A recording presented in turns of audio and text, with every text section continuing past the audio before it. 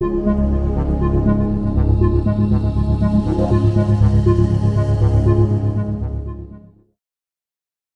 my name is Tobias Knopp. I'm a computer scientist from Hamburg in Germany, and in today's talk I want to present our tomographic image reconstruction pipeline that we developed in Julia. So let's get started. So we will today talk about tomography, and I first want to give you a short introduction into what tomography actually is. Have a look at this apple here, and sometimes you want to have a look inside the apple before you eat it. For instance, you might fear that there is some worm in it, and in that case you want to look inside of it. And there are different ways to do it, and the easiest way is certainly to cut the apple and look at the slice within the apple. And here you can see that the apple is fine and you can just eat it. And if you now transfer this to humans, you directly see the problem. Because if you think this is a human and you slice a healthy human just to find out that the human is okay, you of course have a problem, because after slicing he is not healthy anymore. And tomography is basically a method which allows us to look inside the apple without slicing it.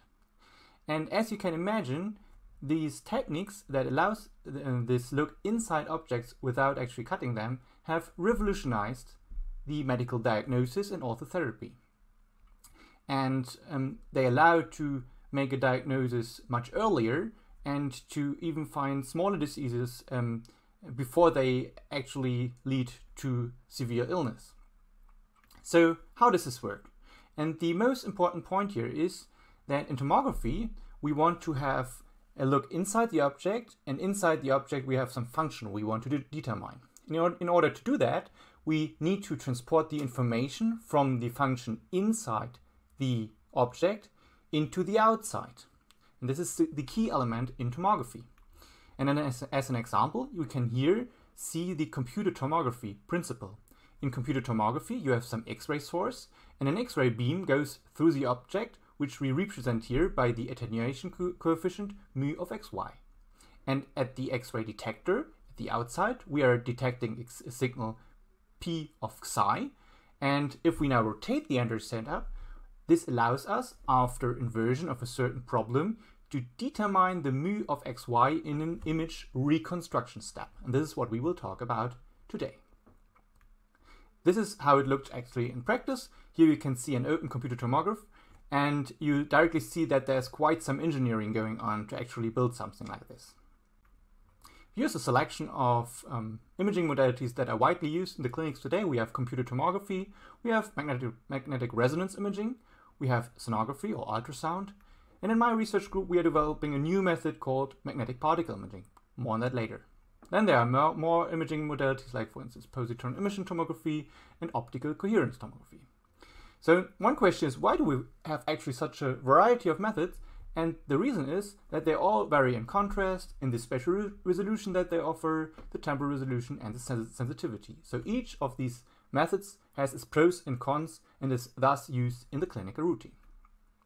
Fortunately, from a mathematical point of view, all these methods can be written in a similar form as a linear system of equations. So in the core, they all have some equation S times C equal to U, where S is the system matrix that describes the physics, C is the unknowns, this is the underlying image, which can be 2D, 3D, or 4D if we think about some time-resolved image, U are the measurements, this is what we measure from the outside, and N is the noise. Most importantly here to note is that the system matrix S is usually so large that we cannot explicitly set it up and store it in the main memory of a computer. Think of something like m equals to n equal to 512 to the power of 3. So image reconstruction now involves solving such a linear system, and this linear system usually is of a large scale, it is ill-posed, it is noisy. In many cases the linear system is also determined, which can result because of an undersampling, because in practice we want to measure only few points in order to achieve a high temporal resolution, and this effectively leads to undersampled data. in a generic form, most modern reconstruction methods look something like this. We have an optimization problem where we want to minimize this functional. We have in the first part the so-called data discrepancy term, where we have S times C minus U in the L2 norm, and we aim to minimize this. So in other words, we want to match our model S times C to the data U. In addition, often because of this undersampled and nature, we require some additional regularization parameters, which are described here in the later part. And these bring prior knowledge into our system, which allows us then for stable solution. Examples here are the classical L2 prior, but we also have L1 prior, or we can bring in a wavelet transform to enforce sparsity, for instance. So in practice, both direct and iterative methods are applied. And in this talk and in general, we focus more on the iterative methods because they are well suited for tomographic imaging. They, in particular, only require two major operations, which is the matrix vector multiplication S times X and the matrix vector multiplication S adjoint times Y. And you only need these two operations. And in case you can carry out these in a matrix-free fashion, you, of course, then can, actually perform reconstruction without actually loading these system matrix into main memory. In addition, these transformations often have a fast implementation. For instance, if S is a fast Fourier transform or Fourier matrix, then we can apply the fast Fourier transform, and which requires just n log n instead of n squared. Examples here are in computed tomography, S is the radian transform. In magnetic resonance imaging, S is the Fourier transform, although in practice it's a little bit more complicated. We have additional terms and also have a non-equidistant sampling pattern in Fourier space. And in magnetic particle imaging, MPI is a dense matrix, but it can be sparsified under a certain transformation. And the main point here is, if you look at this from a computer science point of view, you can see that there is potential for sharing a lot of common infrastructure. So, but before we come to Julia, we actually want to have a look at what's state of the art in these computing platforms for tomography. And we look at different use cases. First of all, we have the algorithmic researchers, which usually use a high-level language such as MATLAB and Python in order to show that their new algorithm performs better. Since these algorithms are often quite computation intensive, the algorithmic researcher uses selected, often downsampled problem sizes to cope for a slower computing environment. On the other hand, we have the application near researcher. These are researchers that really want to apply the algorithms to actual data to prove some clinical point here. These use usually a low-level language such as C++ to run the algorithm really on the true scale. And these frameworks are often developed by computer scientists who are working in the field and thus have some knowledge on these specialized programming languages. This is actually where I come from. And if you combine this, of course, you end up with what we call the hybrid platforms. These are platforms where you have a fast in core written in C++ with bindings to MATLAB and Python. And this, of course, leads to what we call in Julia the two-language solutions. Examples here are, I picked up two. One is Gatstron and the other is BART. Both are very popular libraries in magnetic resonance imaging, where there's a large community around these libraries. So when we want to focus a little bit more on these hybrid image reconstruction problems and want to identify some issues with them. So first of all, they are often tailored to exactly one imaging method. And this is because the communities are often splitted, and thus one focus on the imaging, on the modality one is actually researching. Second, these solutions often pull in many dependencies for general purpose signal and imaging processing, for instance, convolution and so. And this is because they want to give the user a convenient platform. Then often these software solutions have some kind of pipeline architecture, which means that since C++ is so static, they allow for some dynamic subsystem where you can take several smaller parts and plug them together using a certain scripting language. We know all this from for instance, gaming engines. This is a similar concept. On the other hand, if we look at BART, we can see that they use another approach where you have command line programs with many parameters, very flexible, and you can call them from Python and MATLAB. Also a very, very good solution. And I really need to say this here because both of these are really exceptional good libraries, and they really work very, very well if you are a user of the library. However, what I also need to mention here is that if you want to extend the libraries, then of course you need expert knowledge, because it is not sufficient that you can program in Python MATLAB, but you really need to understand all the core which can be written in a templated C++ code, which many people do not have. And this of course now brings us to Julia, and the question is, how do we want to tackle the problems that these hybrid solutions suffer? And here I want to first state all the design goals that I had when we developed these platforms. First of all, we wanted to write a package family for image reconstruction and also acquisition. And the most important point is that this will be a family and not just a single monolithic package.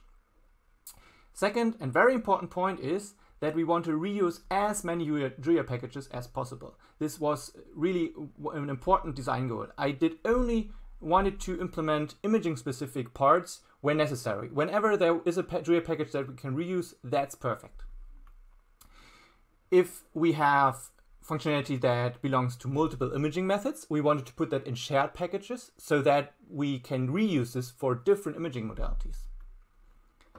And these imaging specific or imaging modality specific libraries then are really just small libraries which only call the shared infrastructure that we implemented in the other packages. Another design goal that we had is we wanted to make everything very hackable. This means we wanted to not allow a high level access, but also want to have a middle level access and a low level access. This of course quite convenient for researchers that want to extend the libraries.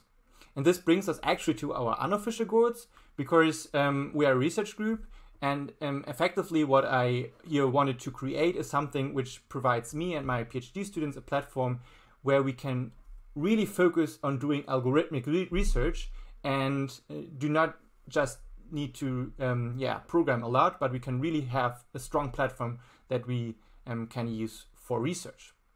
And what's also important to note is that we wanted to make research sustainable, because if you look at these things on a longer time scale, for instance 10 years, and then it's really good if you develop some new algorithm, if you put it in such a package and can reuse this in a later project. This allows to make everything much more sustainable. So what did we actually need to reuse? If you think about the tomographic imaging scanner, the first thing that you get is some raw data, and you need to load it. And what we use here is hdf5.jl, LightXML. If you have performed reconstruction, you need to store it, and for that purpose there are different formats, for instance DICOM and Nifty, where there are actually packages for it. Then we need the actual transformations. Linear operators is a very nice package that allows us to express any transformation in the form that you can kind of use it as a matrix and get many operations for free. Then we use FFTW, NFFT, and wavelets for different transformations that we require. For image and signal processing, we have the great images.jl package family. There's also the great interpolations.jl, which we simply can use, and they simply work great. We also look a little bit into visualization. I will talk about this later, where we use GTK, Winston, and the Android Colors package family. And in addition to that, we of course benefit a lot from Julia base infrastructure, where we have multi-dimensional arrays, sparse arrays, and this is really great that all this is just there, and we can focus on the things that are related to imaging. So we actually needed to write some additional packages. First of all, we wanted to have some more advanced colorization and image processing method. In particular, we often want to slice tensors in a very specific way, and for this reason we developed image utils.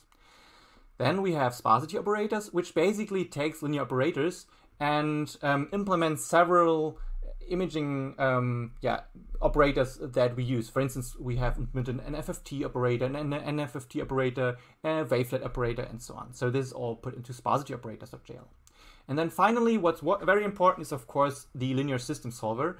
And we here developed our own package called regularized least squares, where we focused on iterative solvers with a flexible regularization approach. And actually, we also have some imaging specific corner cases why we, at this point, use a dedicated package.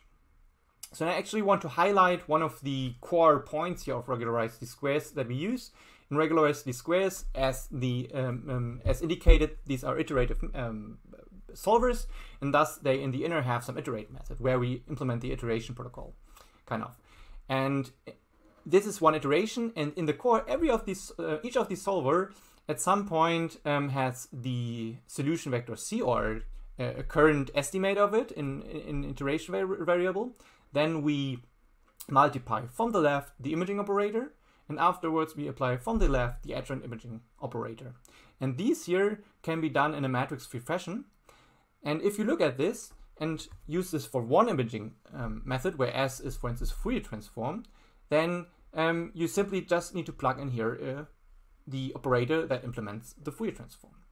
And what you directly see here is that this is generic code, and if you want to adapt this to a new imaging modality, you just need to implement a new operator and the associated operations, of course.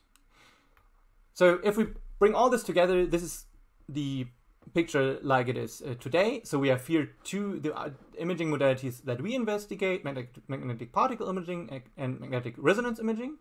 Then we have here our Julia package family with the known packages, the reused, our new shared packages, and then really these tiny packages where we try to only put the images, the modality specific parts in. And finally, you end up with some nice reconstruction and can use that. And now I want to go into a little bit more detail in MPIReco. So MPIReco is for magnetic resonance imaging.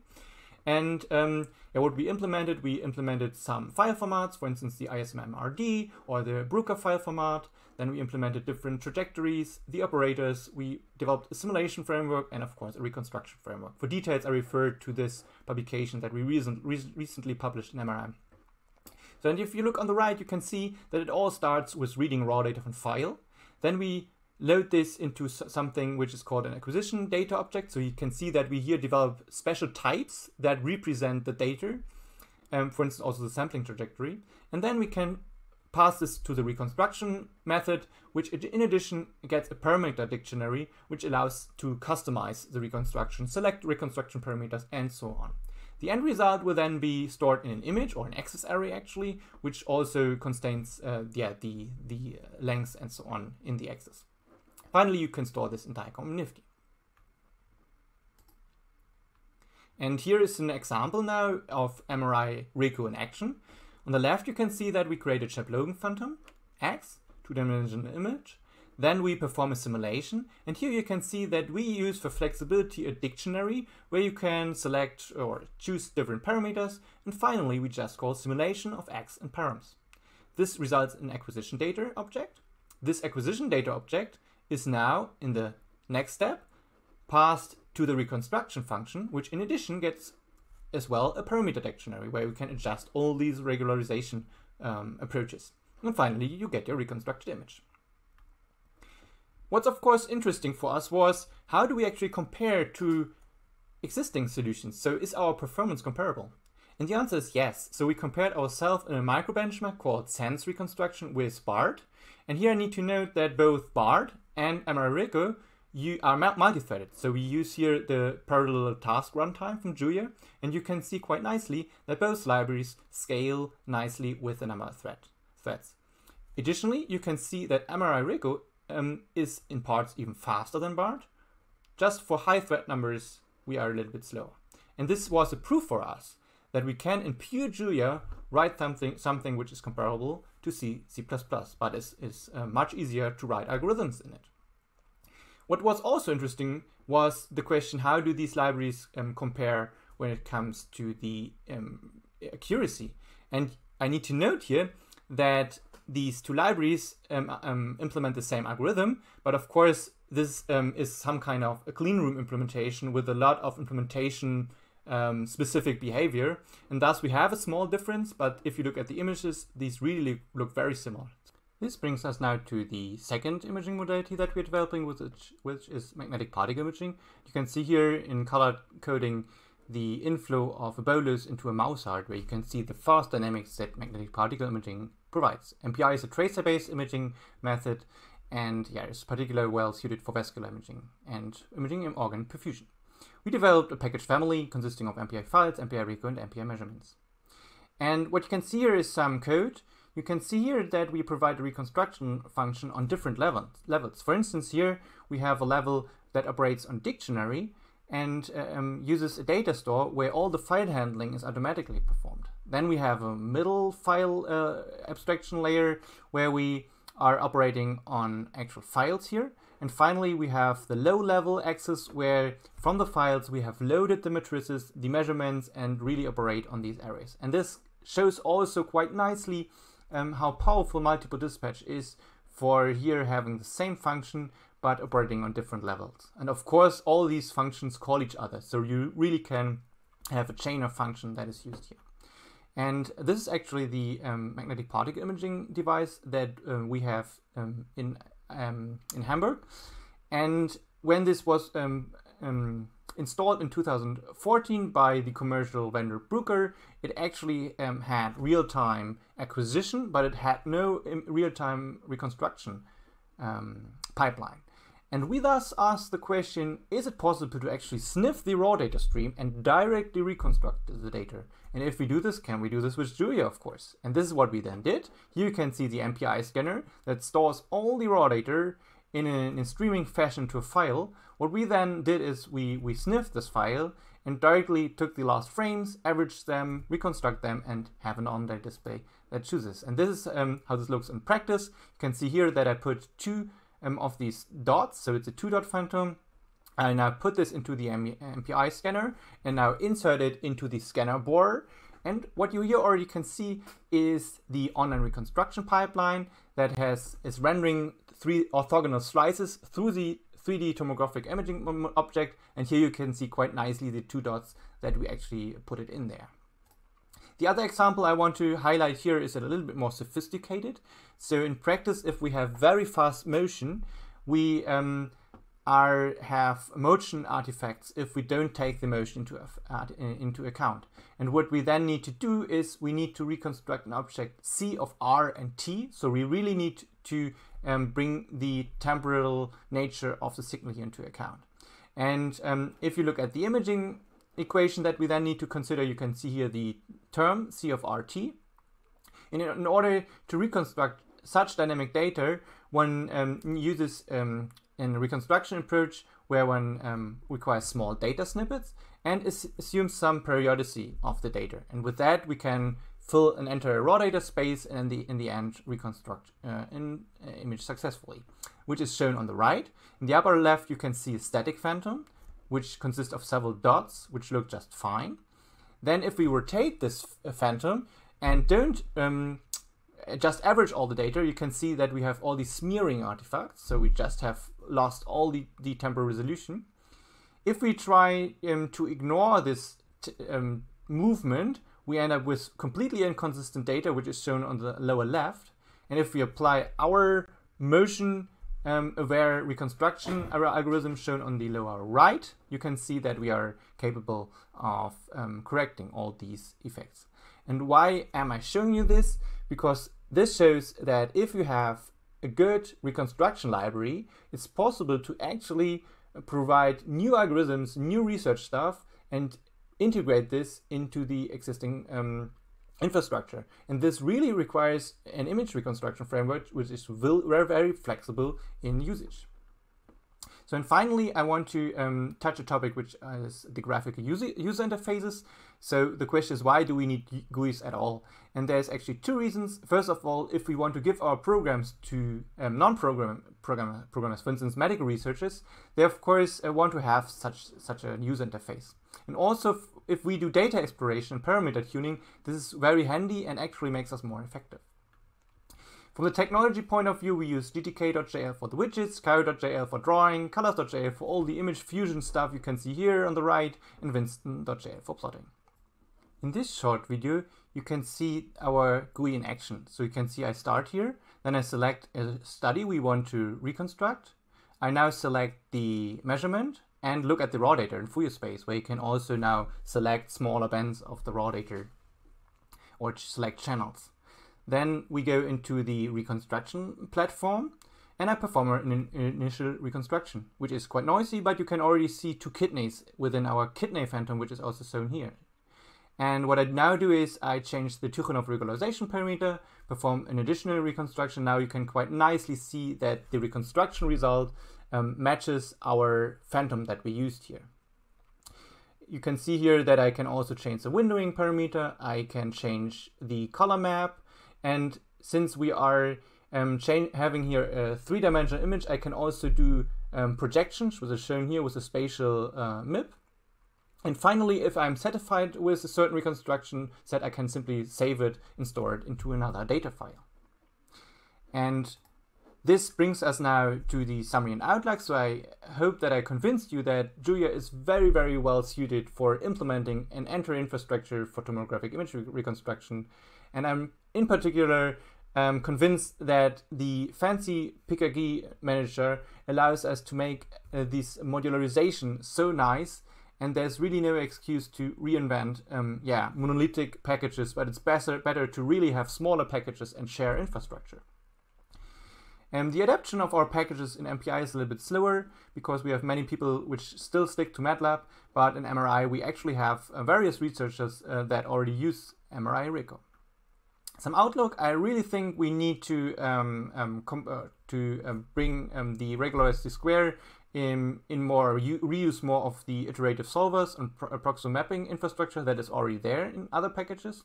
I think about upstream parts of image utils, and then there's, of course, we need more parallelism, we need more tomographic imaging methods, and also I think that machine learning is a very hot topic in this field, and there we want to look more into the integration of, for instance, Flux.jl. And with that, I'm at the end of my talk. Thank you for your attention. Bye.